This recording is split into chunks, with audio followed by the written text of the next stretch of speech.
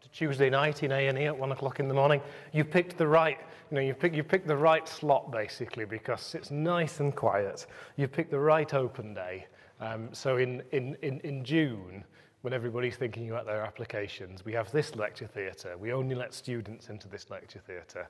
And then we have the lecture theatre behind us. We have a live stream. And then we have seminar rooms with a live stream as well that we put the parents in. So it is brilliant. It's really nice actually to have an open day because obviously we're so close to the deadline. The rest of the university is really busy, but we've only got 2 weeks left before the medicine deadline. So for medicine and dentistry, we're having a really quiet, really relaxing day today. We were fine earlier on, but you've clearly picked the right session. So I will try and make it as quick as possible. The format of the talk is that I'll talk to you for about 30, 35 minutes. So I'm Drew, I'm head of admissions for the medical school. And then what we'll do is we've got some of our amazing medical students who will be coming into the talk in a few minutes' time, and they'll do a Q&A with you, and I can do a Q&A with you. So we'll spend up to an hour, the first part of it, me talking at you, ask you a few questions, tell you a bit about the structure of the program, and tell you a little bit about the entry requirements, and then we'll do a Q&A session with me and with the students themselves. So sit back and relax, and let's talk you through the program. So we're a little bit different in terms of how we deliver medical education in Manchester. So you might, if you go online and do some research, you'll no doubt come across this idea that you've got traditional medical programs and you've got PBL-based medical programs. Actually, in actual fact, they don't exist in the UK anymore. You can't really find a very traditional medical program that's purely lectures and purely practical classes. Even Oxford and Cambridge aren't really close to that. And you can't really find a purist PBL program in the UK anymore. You've got St George's and you've got the Nottingham Graduate program that really emphasise those types of learning. But to all intents and purposes, most medical schools are somewhere in the middle of that continuum between very, very traditional and very problem-based. Manchester's no different. It sits in the middle, but we feel that we're really quite interesting in terms of the way that we structure our curriculum. So I'm going to just spend a few minutes talking through our educational strategy, the way that we deliver the medical curriculum here in Manchester, and how we teach, how you learn. So we're a mixed methods curriculum. And what that means is we use some really, really traditional teaching methods. So we're one of a really small number of programs in the UK that use full body dissection to teach anatomy of human cadavers. So we do full body cadaveric dissection. In the medical school on the 3rd floor, we've got a full anatomy suite.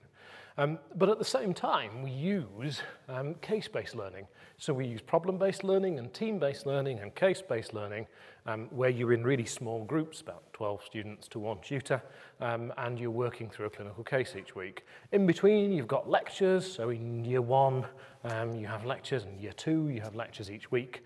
In years 3, 4, and 5, you have teaching, small group teaching, large group teaching out at your hospital bases, your clinical education campuses. You have online teaching in years 3, 4, and 5 as well. We've always been at the forefront of technology-enhanced learning, so we were recognised by Apple a few years ago as being a centre for excellence. Our 3rd-year students have iPads, and they get their clinical skills, they get their placements signed off by staff on placement using the iPads. Saves them carrying bits of paper around. So even pre-pandemic, we used a lot of technology-enhanced learning in years 3, 4, and 5. So we're really experienced with things like video lectures, with some online learning, simply because of the geography of Manchester. We have placements up in Preston, we have placements in Crewe, we have placements in central Manchester, we have placements all across the northwest, we have placements on the Isle of Man. And it's not, and it never has been feasible to get every 5th-year student back to the Stopford building for a lecture when some of them are on the Isle of Man and some of them are in central Manchester and some are in Salford and some are in Preston and some are in Crewe. So particularly in the later years of the programme, we've always had a really strong technology-enhanced learning focus, in addition to obviously everything that you're doing on placement.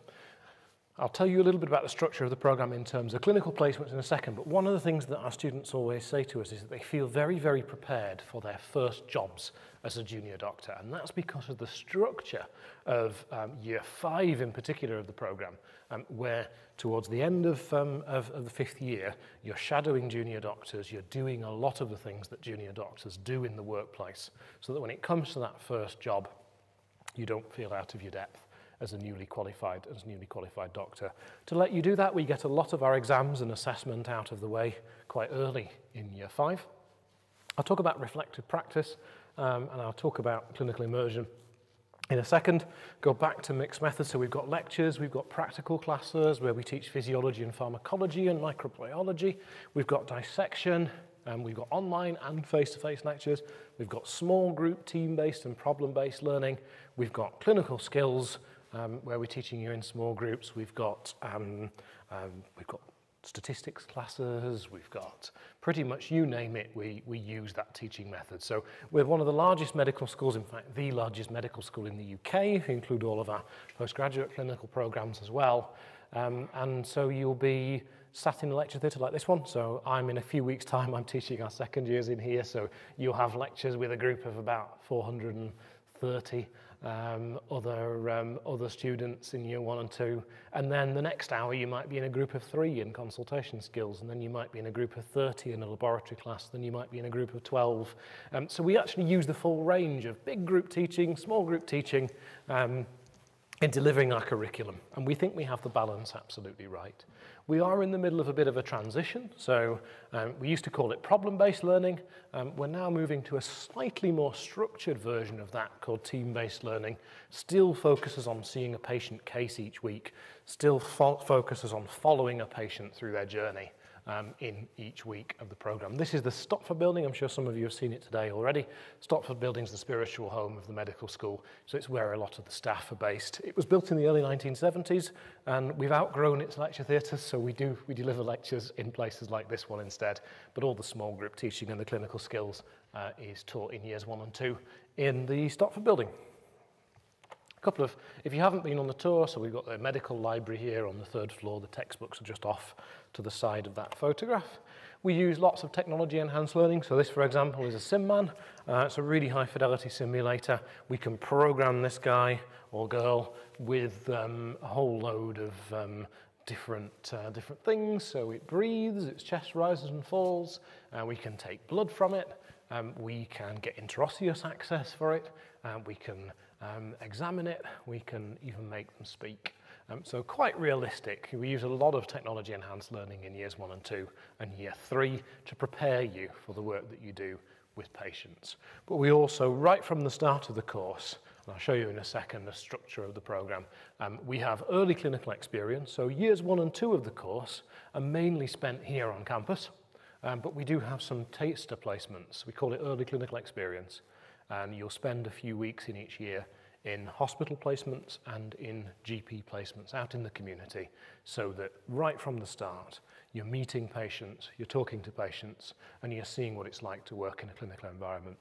In amongst that, we also get patients in for you to examine, for you to talk to, you take histories from, and we have simulated patients, actors, who are really good at honing your communication skills in years 1 and 2 of the course as well. So what does it look like? We start off in year 1. You've all come from very, very different backgrounds. Some of you have done A-levels, some of you have studied international baccalaureate, some of you have come from all over the world, different education systems, some of you are graduates applying for the program. In fact, it's a really interesting time of year, so we were talking earlier on about it being a really quiet open day for us because most people have decided. There's probably, in this audience, some of you will be writing your applications, you've sat your UCAT, there's a few nods. And you're looking at different medical schools and you're thinking, actually, which of these medical schools should I apply to? You've narrowed it down to a list, and in 2 weeks' time, it's the UCAS deadline, and you're ready to press the submit button and actually apply to your medical schools. Others, you're quite early and you're maybe doing your GCSEs or just thinking about starting sixth form and you're wondering what subjects to pick, and you're sort of playing a very long game and you're thinking about it really, really early on. Okay, so year one starts off with essential skills, and that's a very short block of a few weeks, and what that block is intended to do is get you used to working at university, because you learn in a completely different way in medical school as opposed to sixth form.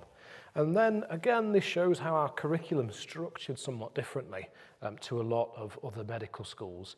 We don't have blocks or modules or units in years 1 and 2. So on some courses you might have the neurology unit running alongside the endocrinology unit, running alongside the respiratory unit. So in any week you might have lectures on the respiratory system, you might have lectures on the cardiovascular system, you might have lectures on the brain. We don't do it like that.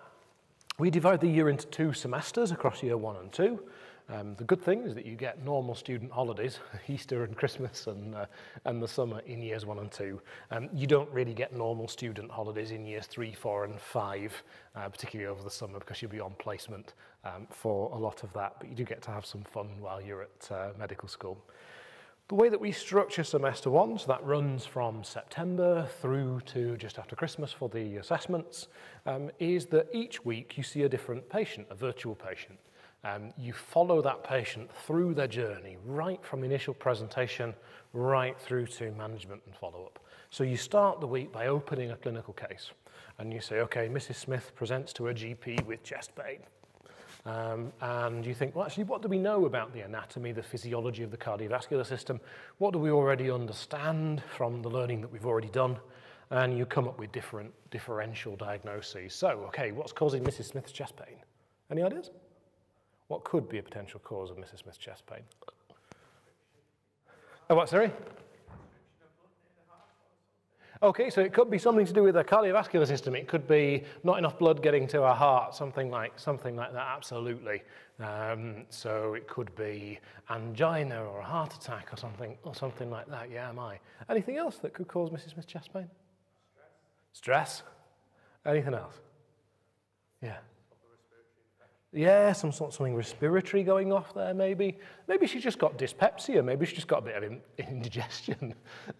Maybe she's pulled a muscle. So you come up with different differential diagnoses. And throughout the session, you'll use your knowledge. Your tutor will guide you.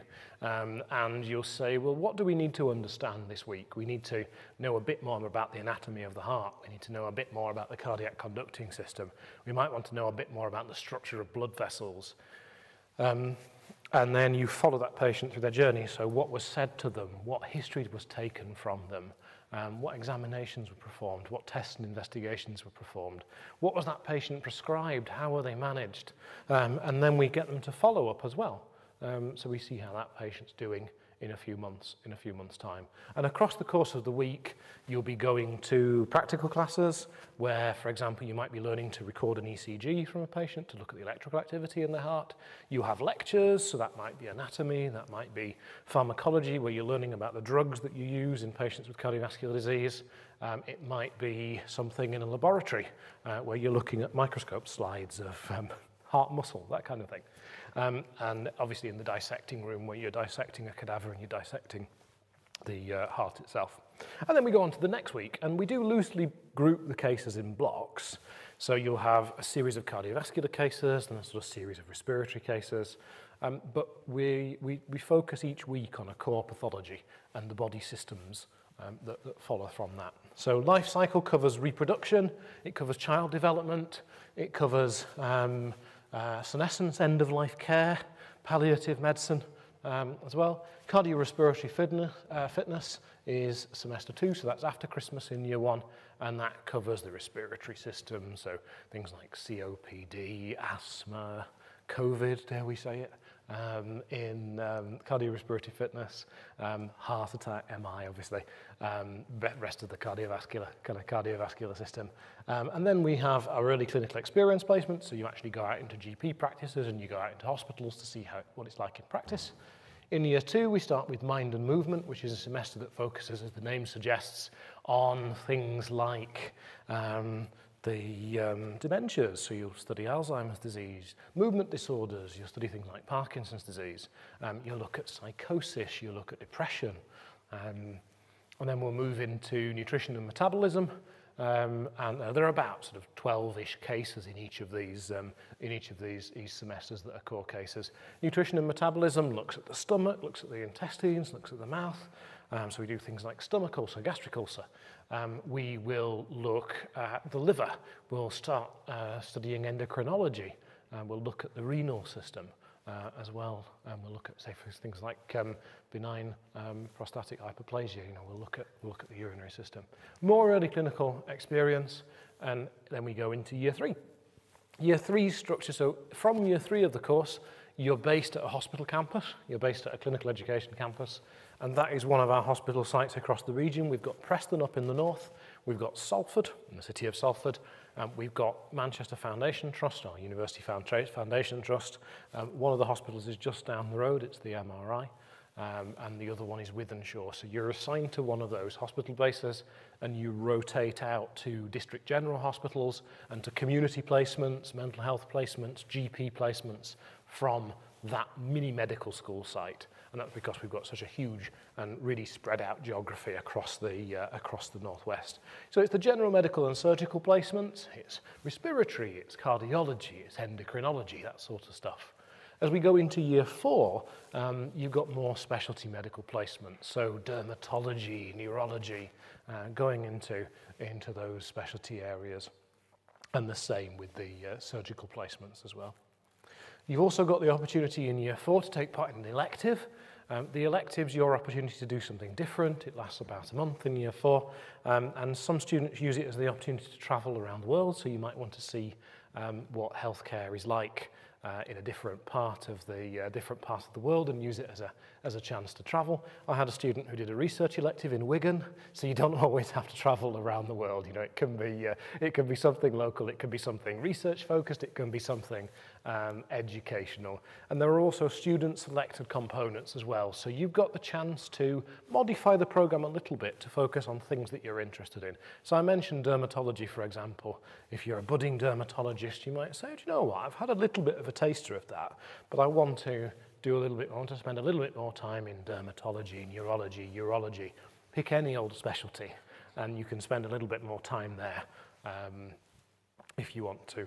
Year 5 is preparation for practice. As I said, we get the assessments out of the way quite early in year 5, and then for the latter part of year 5, you're shadowing a junior doctor, so that things aren't new to you. Obviously, you can't do the statutory stuff, you can't prescribe or anything like that at that point, but you can follow them through, and you can get used to what it's like to work as a junior doctor. Running alongside the whole of the curriculum, we've got 2 other things. We've got personal and professional development, which is where you so doctors keep portfolios of their work. You'll be writing reflective accounts of the patients that you've seen, the things that you've done, and you'll be collecting that together in an electronic portfolio that's good for your career development and CV writing and things like that. There's also something called PEP, which is the Personal Excellence Path. So we're quite an academic program. We're a very strong academic medical school. So the PEP is your opportunity to engage with research in each of these 3 years. So in year 1, you do a group project and you read the literature, you look at the scientific and medical literature, you pick a supervisor, you carry out a literature project, and you create a poster as if you were going to a scientific or a medical conference. So it eases you into your research skills. In year 2, you do another literature project with a supervisor, and you write up a dissertation. So you do a bit of extended writing in addition to your other assessments. Then into year 3, you're ready to do your own research, so you carry out your own research project. Some of those might be literature projects and reviews, others might be educational projects, others are laboratory-based research projects, and others are, for example, clinical audit and doing work on audit out in placement. In year 4 and year 5, you're still doing that, but it takes on more of what we call quality and evidence feel. It's increasingly focused on improving outcomes for patients and doing things like audits out in your placement. Year 3, 4, and 5, we're not saying that you can't have fun in year 3, 4, and 5. Students engage, students join loads of societies, sports societies, MedSoc, all the sorts of usual things that you would do as a student enjoying themselves in year 1 and year 2 of the course. In year 3, 4, and 5, medical students still have a really active social life, but as we get into year 3 and particularly into year 4 and year 5, the medical program becomes more like having a job, more like being on placement full time as almost working a sort of full working week, really. You'll do some on-calls and things as well, so you'll have you'll see different types of medicine. You do one on-call very occasionally. You're not doing on-calls each week, and you're not doing evenings each week, but it's good to get a taster of what's happening at different times of day and different specialties. Right, so that's enough about the program. Feel free to ask about that in a second. A lot of you will have questions about how we select students. So aptitude testing, we use the UCAT. If you haven't already sat the UCAT, have a look at that online. Do the practice tests under timed conditions. We operate a threshold-based admission system that I'll talk about in a second. And in terms of our UCAT thresholds, you can find them all on our website. So if you just search for Manchester Medicine data, you'll see the historic UCAT thresholds. So for example, last year we cut off at 2,730 as our UCAT threshold. Do expect that to change a little bit this year. Last year was really quite high, and we accept anyone with a band 1, 2, or 3 in the situational judgment test. We don't accept applications from people with a band 4. And we do prioritise band 1 and band 2 when selecting students. I get asked lots of questions about work experience and what should I do for my work experience. People are always really worried about whether their work experience is appropriate, and they're worried about whether they've done enough. What I will say is that for most medical schools, the pandemic's caused a major shift in work experience. We were always very relaxed about it. Why do we ask you for work experience? Shout out an answer. Yeah, we want you to have some understanding of what it's like to be a doctor. Any other things? Say again? So you can display potentially communication skills, get on with people, get to work with people. Yeah. So you can demonstrate some of the skills and the values and attributes required to be a good medical student and a good doctor. Yep, absolutely excellent. That's good. We've always required caring work experience of some description. So pre-pandemic, we used to like to see things like people working in care homes, people volunteering with vulnerable adults and vulnerable older people. Shadowing experience is great, but we're aware that not everybody can get, if you know a doctor or a dentist or another healthcare professional, it's quite easy to get that work experience. If you don't, then it can be more difficult. And a lot of hospitals and GP practices suspended their work experience programs when we entered the pandemic, and they're not all back up and running yet. So you can do online work experience as well. So a lot of the Royal Colleges offer online work experience programs. So the RCGP, or the Royal College of General Practitioners, is one that has a really good program. Some of the others do. Coming along to open days, taking part in taster activities, that all counts as well. So try not to worry too much about work experience. It is less of a major component of the selection process than it used to be. Academic entry requirements next. So AAA at A-level, so our standard offer is AAA, and we normally require 7 GCSEs at grade 7, and that's an A or an A star if you sat your GCSEs a number of years ago. We do require a 6 in English language and maths. If you sat the International Baccalaureate, it's 37.766 at higher level. Obviously, we need to sit the UCAT as well. If you've attended a school or a college that has GCSE and A-level results below the national average, or if you come from a postcode that doesn't send many people to higher education, then you can check on the university website if you're eligible for what's called a contextual offer that can reduce the requirements. So instead of being AAA, it can be a little bit lower, and instead of 7 GCSEs, it can be 6 GCSEs. So we do adjust our entry requirements if you're eligible for a contextual offer. Great. Come in, ladies and gents. Thanks. So now we get asked lots of questions about personal statements. The short answer is we don't read them. That causes like lots of gasps from the audience. Most medical schools these days don't read the personal statement. There are a few medical schools that still do read the personal statement, so please obviously write one. If you're just applying to universities like Manchester, you can leave the personal statement box blank. We don't look at it at all. So what we do is once you've applied, we send you a non-academic information form. So we send you a separate form to fill in, which is basically a structured personal statement. So if you're sat there in the audience thinking, oh no, I've wasted loads of time writing a personal statement, you haven't. What you can do is you can cut and paste bits of that personal statement into the non-academic information form. That's fine, but it gives you more space to write about why you want to come to Manchester. And obviously you'll be applying to up to 4 medical schools, so you'll be able to tailor it to those medical schools. You know, if on your personal statement you write, well, I want to come to Manchester, and then Gordon at Keele or whatever, or Claire at Newcastle, my counterparts, read it, and they're like, well, they say they want to go to Manchester. They'll not come here then. So we send you a structured personal statement called the non-academic information form, and these are the things that it focuses on. So motivation, work experience, either online or in person, or a combination of both. Teamworking, give us an example of a time that you've worked in a team and tell us about it, reflect on that, and hobbies and interests. Why do we want to know about your hobbies and interests? Because medicine is a difficult course, and you're looking for people who have interests where they can actually go and potentially de-stress.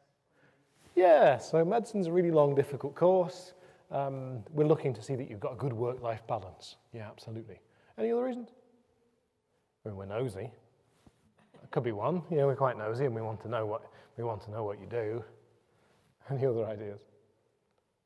Some people sometimes say things like transferable skills. You might pick up lots of transferable skills in your hobbies and interests that help you in your academic studies. All absolutely valid. Take a step back from things like motivation, teamworking, work experience, and imagine that you're in your interview, and your interviewers will be some of our medical students do interviews for us, academic staff like myself, people who are working in clinical practice, so doctors of various different grades, other healthcare professionals, members of the public that interview for us. The thing that's in the back of their mind, actually I'm not planning on retiring before you qualify. I'm not quite that old yet, and some of my colleagues aren't either.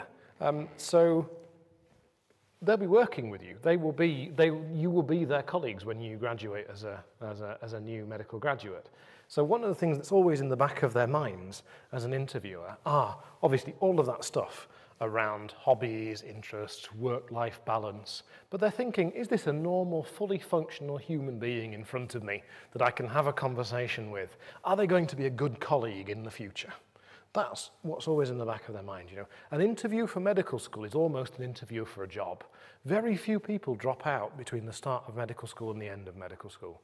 The vast, vast majority of the people that we have on day one of the course become doctors at the end of the course. The dropout rate is very, very, very small. So we're basically interviewing for a profession as well as interviewing for entrance to university. So treat it as a job interview as well. We get asked lots of questions about hobbies and interests. It doesn't matter. Do whatever interests you. I had a guy a couple of years ago that was really worried because he played lots of online computer games and he was really competitive. And he was like, oh, can I put it on my form? Well, yes, of course you can. It doesn't matter. We suggested that he went outside and did something in the real world as well, but always gets a laugh, that one. You know, whatever is right for you. You don't get 10 points for playing the violin and 9 points for captaining the rugby team. You know, it's not 1970 anymore, and I don't think that ever happened in 1970, to be fair. You know, say what is important to you, what makes you tick as a person, whatever those hobbies and interests are. Same goes with motivation. With some of you, it will be very cliche, you know. Your grandma might have been ill when you were young and you saw the doctors and the nurses and the other healthcare professionals look after that relative and you thought, I want to do that in the future. Or it might be that you just did A-level biology and chemistry and you thought, actually, I like science and I also like people, so this looks like a good profession. Either of those is fine. It should be your genuine motivation. And that should carry through to interview as well. At an interview, we're interested in finding out about you as an individual and what makes you tick. So this is our selection process. Applied by the 15th of October, which is obviously in 2 weeks' time. The first thing that we do is we have a threshold-based system. So you apply, we get the information from UCAS a few days after the end of the closure date for applications on the 15th, and the team that you probably talked to in the atrium, the ladies in the admissions team, do an academic sift. So what that means is they check that you meet the GCSE requirements, they check that you're predicted the right grades, and they check that you've got the right qualifications or are sitting the right qualifications. If that's the case, then you move on to the next step, which is a UCAT screen. So we look at your UCAT score. We aim to interview about 1,400, 1,500 people next year. And we get, last year we had just short of 3,500 applications. So we need to take 3,500 down to 1,500. And one of the best ways of doing that is to rank the students, the applicants, in terms of your UCAT score. So we'll prioritize people in band 1 and 2 of the situational judgment test, and we'll rank people based on their UCAT score. We use your total score. We're not really bothered about the individual component scores on the UCAT. And then, like I say, on our website, you can search, if you just Google Manchester Medicine data, you can see all of the historic UCAT thresholds for the last 5 years, I think, on there. Last year was very high, so our cut-off last year was about 2,730 for the standard cohort. We do, if you're eligible for a contextual offer, we do have slightly lower thresholds for people that are flagged up as widening participation. We also have, for 2023, we're changing it for 2024, so it won't be quite the same for 2024, but for 2023 entry, we also have a holistic assessment. So if our cut score was 2,730, if you fell just slightly short of that cut score, what we would do is we would have a look at your GCSE grades, we'd also have a look at your A-levels, and we'd have a look at your application in a bit more detail. And the reason we do that is just to make sure we're not missing any good candidates who fall just a few points short of the cut score. Then we invite people to interview. You do your interview, and I'll talk about interviews on the next couple of slides. And then, so our interviews, we're planning this year to give applicants the choice. We're not quite there in terms of organising it just yet, but we're planning to give you the choice of applying and being interviewed either in person or being interviewed online. It's a 5-station multiple mini interview, whatever you decide to do. We'll be interviewing from December through to the end of February, and then we'll make offers. We sometimes make offers in batches as we go, but we aim to have most of our offers out by March. So what happens at interview? We've got a couple of minutes to go. So it's a 5-stage MMI, so there are 5 stations, and the stations tackle things like this. So we're testing your raw communication skills. We'll do some role play, so there'll be a station or two where you're in a role. It might be you as yourself, it might be you pretending to be a medical student. We're not looking for amateur dramatics or anything like that, so you don't have to be a wonderful actor. We're just gauging your raw communication skills. We will give you some critical thinking and some problem solving. We won't set you any maths tests, numeracy tests or anything like that. Some medical schools might. We don't do that. We were talking actually with the students earlier on about different problem solving tests. So a few years ago we used, I'll just give you a couple of examples of an interview station. So the problem solving task was, you imagine you're a medical student and you're working in a care home, and your task is to plan a day trip to the seaside for 30 older residents of the care home. Off you go. And then you would tell us how you would work through that scenario. So that's what we mean by problem solving. We also look at your non-academic information form. So one of the interviewers will have a copy of the form that you submitted, and they'll ask you some questions about your work experience and your motivation and your team working. We'll also set you a contemporaneous topic. So looking out for medicine in the news. We're fed up with COVID. So I'm not setting any more COVID questions.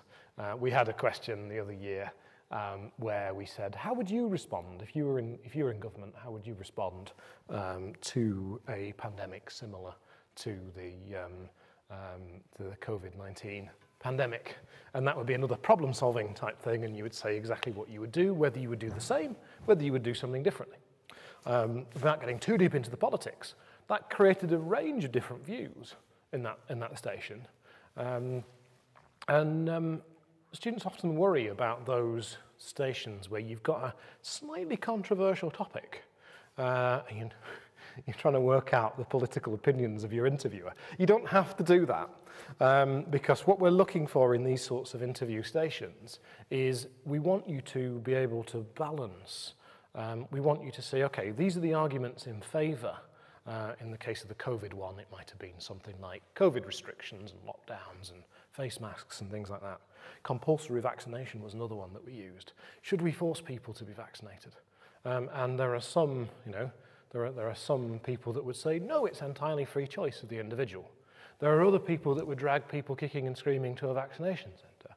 And, most people converge somewhere in the middle. But you need to be able to understand the viewpoints at the extremes and come up with a balanced opinion of your own. That's what I'm saying. So you can have whatever opinion you like, but you just need to be able to show and demonstrate balance. And that applies to any of the stations that we ask, any of the hypothetical scenarios that we give you. We're always looking for you to find the pros and cons of an argument and then to come up with your own opinion. And it's fine to have your own opinion. Great. Right, that is enough of me talking to you. So I'll get our students to introduce themselves. I will grab a microphone. And because we've got quite a small audience this time, it should be, you can grill us. You can ask me admissions questions or any questions, and you can ask our students some questions about their experiences, about what it's like to be a medical student, what it's like to intercalate, anything that you like. So I'll just get them to introduce themselves, think of some questions, and I'll come around with a microphone. Hi everyone, so I'm Nadine.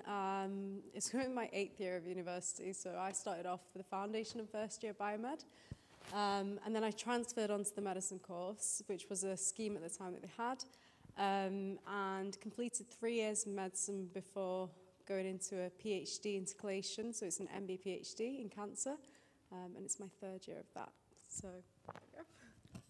Hi, I'm Helen.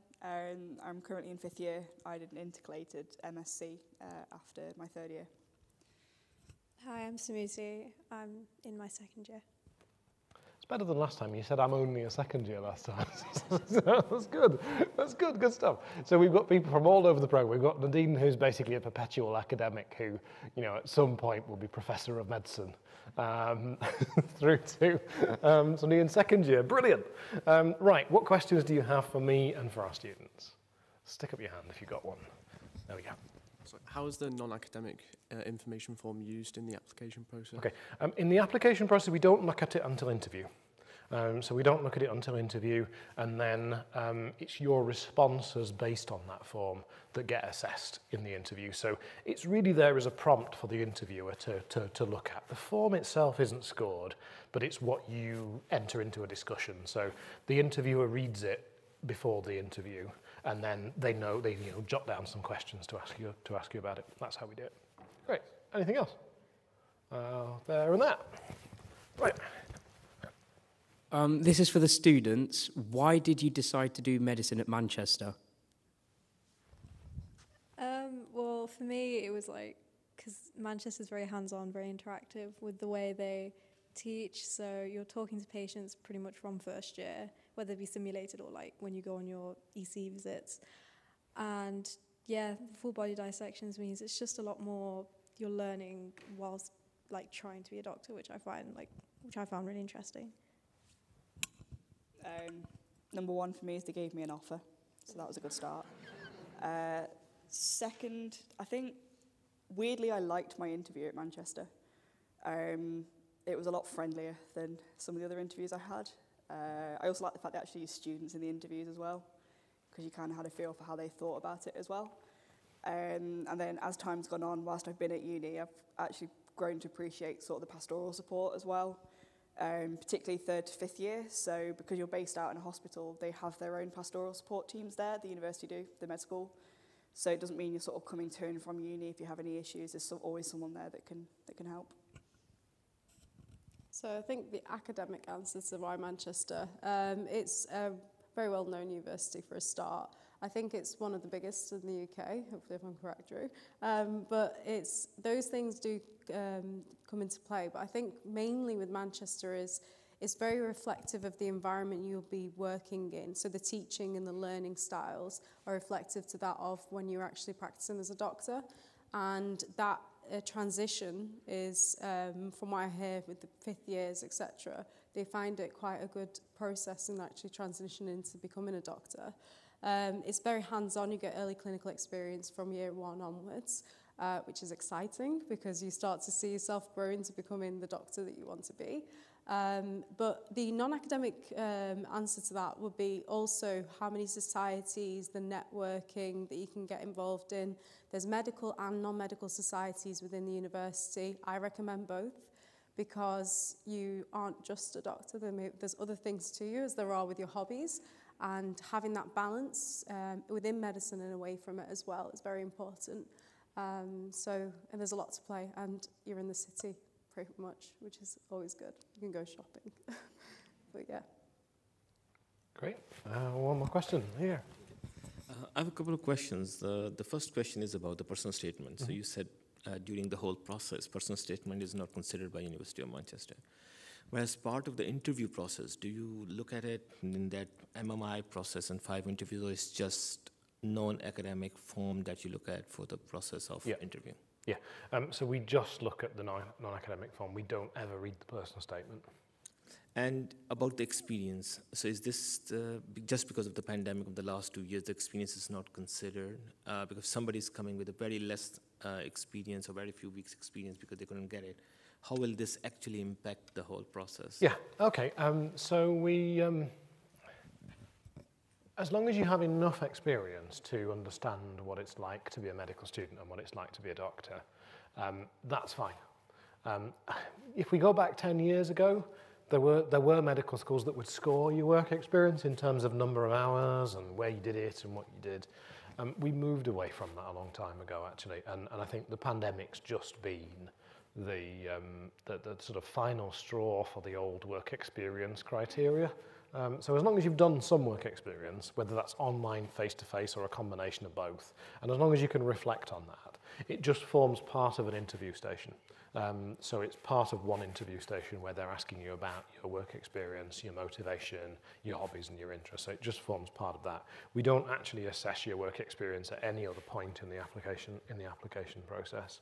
And one of the reasons that we've really stuck with that is because it's not fair to people who don't know doctors. And who can't get on to a work experience program. You know, if mum or dad's doctor, then it's really easy to go and shadow them. And my colleagues have done it, and everyone's kind of done it. Whereas if you don't know any healthcare professionals, it can be really difficult to get that experience. Obviously, as much experience as you can get is great in any format. But yeah, we don't score it specifically. Hope that answers it. Brilliant. Anything else? Any other questions? Yeah, I'll tell you what. I'll come around there.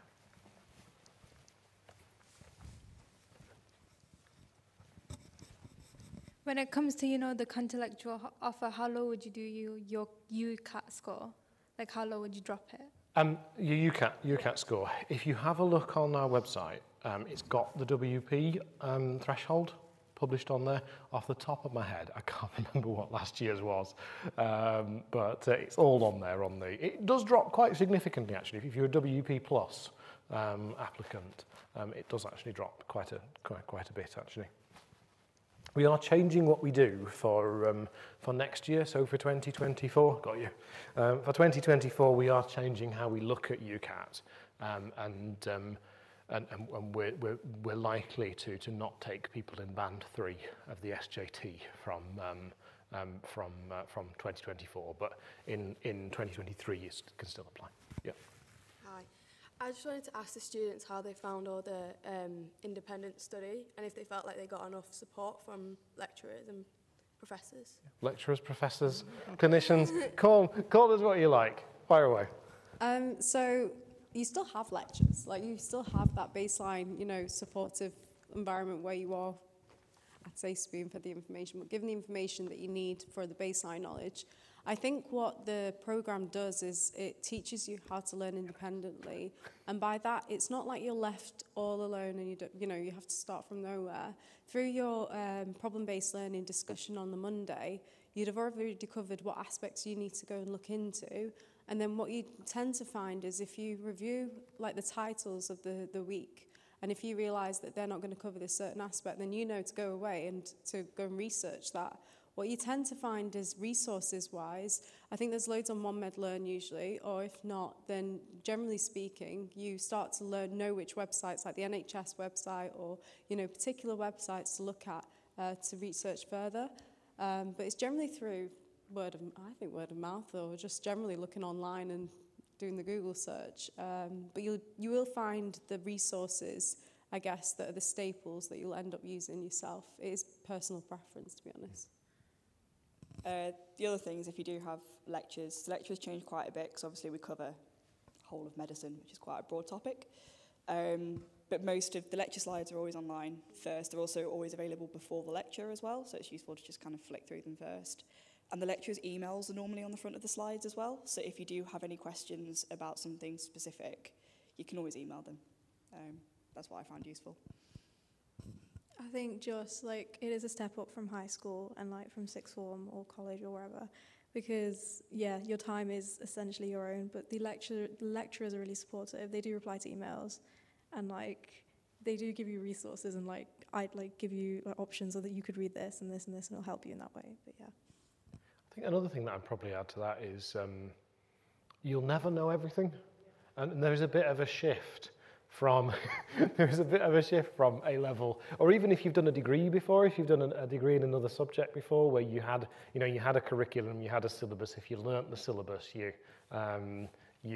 got there. And I had some panicking first years the other day who were thinking, now how do we go through all of this stuff? And it's not possible to learn all of medicine.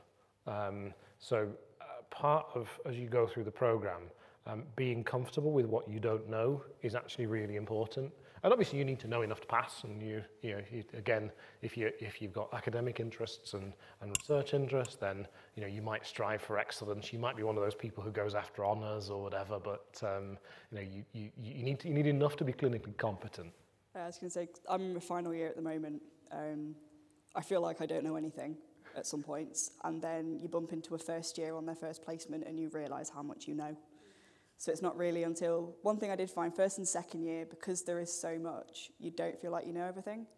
You go into third year and put it into practice, and you suddenly realise how much you actually do know as well. Yeah. But I guess one thing is, you will know what level you're at based on how PBL works, because by the Friday, so you've gone through all the week and you've learned the content independently and within the lectures. On the Friday, you'll all discuss what you've learned, and you may have picked up on that you've missed something, or you're not necessarily been able to teach something in as much depth as what you thought you knew. So it's a good cross-check between how much you know or how much you've got left to learn on that topic before you feel as though you've covered it enough through a week-to-week basis through PBL. So I think that's a good part of it, to be honest. And it's all about finding the level of detail you need to go into as well. So if I've given a lecture, giving a lecture to over 400 students, usually most of them are absolutely fine. And maybe 2 or 3 students will, my office is right next to the entrance to the medical school, so they often just pop in. Sometimes, you'll get a few emails or you'll get a few people asking you questions, but most of the time students sail through the programme with no problems, really. Anyway, that's a good discussion of that one. I've got another question here. Yes, hi. Thank you very much. 2 questions, if I may. The first to do with clinical placements in years 3, 4 and 5. Yeah. Being a resident of Manchester, should we be successful, would we be able to specify a hospital near our location? No, Okay. It's randomly assigned. Your clinical placement base in year 3s is assigned randomly. If students have really serious mitigating circumstances, so caring commitments or that kind of stuff, then that's sometimes possible. But yeah, it is a random assignment. Students can express the geographically furthest placement is Preston. So students can express a preference for Preston, and we find a lot of local students want to go to Preston if they live in that part of Manchester. Otherwise, it's a random allocation. Okay, understood.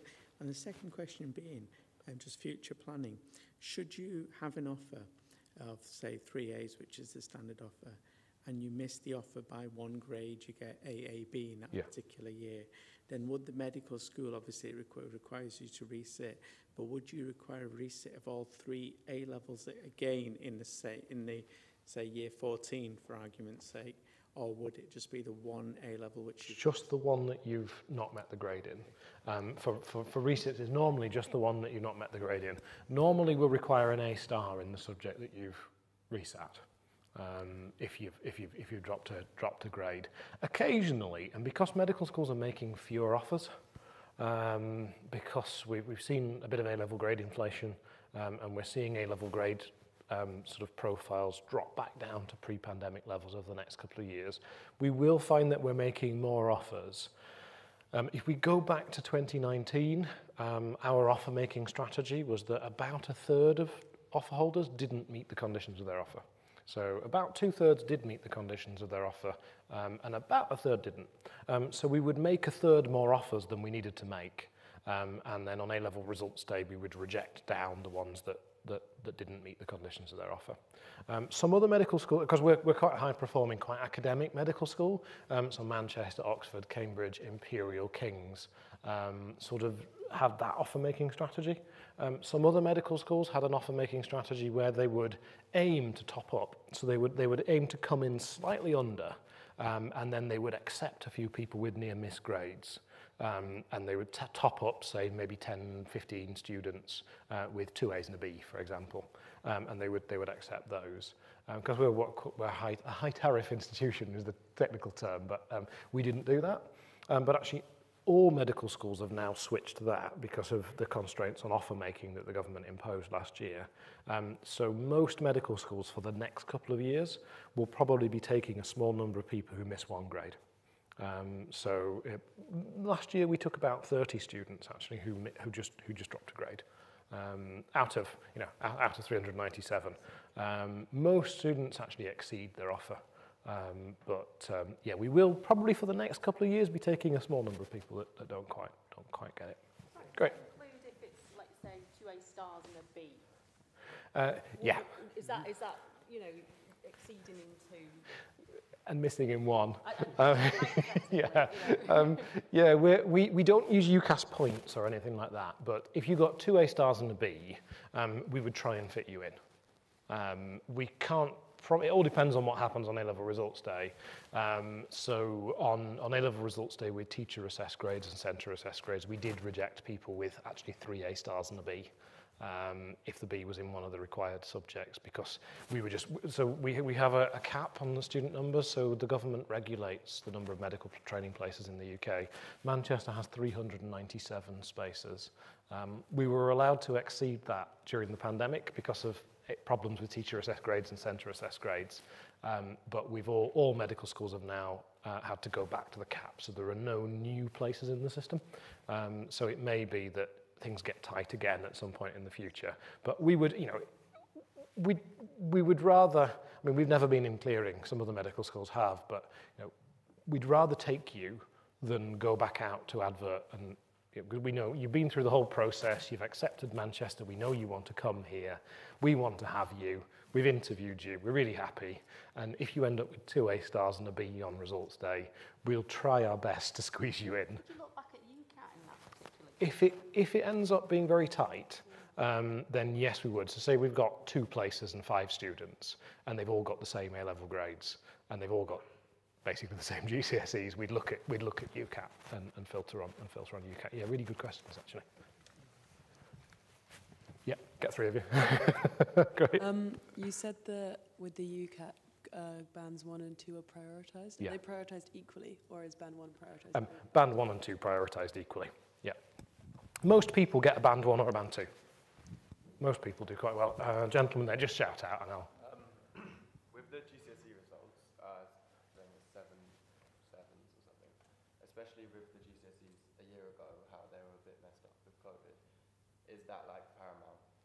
Is there no way you could get under, or you could get an average score? As long as they are a requirement. If you're applying with predicted grades, we do need to see those GCSEs. If you're applying with achieved A-level grades, the only thing we look at are your maths and your English, as long as you've got the requirements in maths and English. So if you're applying to us and you've already got your A-levels at the point of application, then we're not interested in your GCSEs apart from the maths and the English. And the way that the reason we set those GCSE requirements is basically because we know that GCSE performance predicts A-level performance. So we want people, if you start dropping below that level, then inevitably the applicant doesn't meet the conditions. We do let people resit in the year of application as well. So if you're like one grade down, you can still apply and you can resit that GCSE in the year of application. If it's any more complex than that, drop us an email and we'll look at it individually. And is the GCSEs taken on an average, or is it just? No, you need to have. 7. Yeah. Great. There was a question here, yeah. Yeah, so Nadine mentioned doing biomed, a year of biomed and transferring over to medicine. Do you do any other schemes like that presently? Not at the moment, no. So we used to offer a biomed transfer scheme. There are a couple of universities that do, but we don't operate that one at the moment. Great. I think that pretty much takes us a couple of minutes. One last one. The selection process, so each of the 5 stages, sort of how long are each stage? Is it sort of 10 minutes or is it on a carousel? Yeah, so we're 8 minutes. 8 minutes per station. Yeah, 8 minutes per station, and they're exactly the same. I could probably squeeze in one more question. They're exactly the same. 8 minutes per station. Yeah, fire away. What sort of intercalation degrees can you do, and what's the benefit for them? There's an intercalation fair. You have medical and non-medical intercalation, so you can do something in law or ethics. I don't know beyond that. But in terms of the intercalation fair, it's basically all the different places that you can apply to. They're in stalls, and you just go around, and basically you can listen on the day, reflect on it, and then go and apply for what you're interested in. And if there's something that's not at Manchester but is elsewhere, you're able to intercalate out if you want to. I hope that helps. It's also different levels as well. So you can do BSc, MSc, MRes if you're more research-based, or you can do PhD like some people. Yeah, so it's up to you, really. There is a massive range of them as well. Yeah. I'd say that a few years ago, intercalating used to give you an advantage in your foundation application. It doesn't now because of the way that they changed the system. Yeah. So I'd say the main reasons to intercalate would be if you want to break, because it's a long program, and you might want to break somewhere in the middle and get an extra degree. It means you can get another degree in a year. And there's lots of different programs, some sciencey, some not sciencey, that you can take. Other people take an intercalated degree just because they enjoy it. Other people, the dean being the primary exam, sorry, I keep coming back to this, has clearly decided that she wants an academic career in medicine and wants to do research alongside clinical work. So intercalating can really help if you want a research career within medicine. Great. Thank you very much, ladies and gents. That's the time up. What I would say is that try and visit as many medical schools as you can. Some of them will feel right. They're the ones to apply to. And good luck, really, and thanks to our students for helping out today. So, join.